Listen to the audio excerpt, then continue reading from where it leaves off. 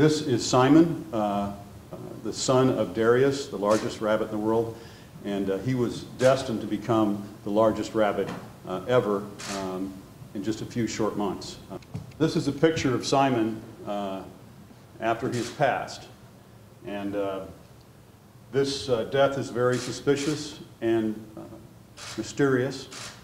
Whatever the cause of the death, the fact that Simon was cremated immediately after his death was discovered is strong circumstantial proof that there was something wrong here, and frankly reckless disregard for the rights of the Simon Group and indicative, as I said, of negligent care.